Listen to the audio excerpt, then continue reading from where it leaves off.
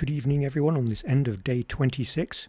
So this is going to be the last vlog, I'm afraid, but for the best possible reason. So what's happened is I have now found a business partner to work with, and we're going to be moving straight into client work. And the first problem that we're solving is exactly the sort of problem I've been wanting to learn these low-level orchestration frameworks for. We're building the kind of solution that you simply can't build on one of the more general platforms, essentially.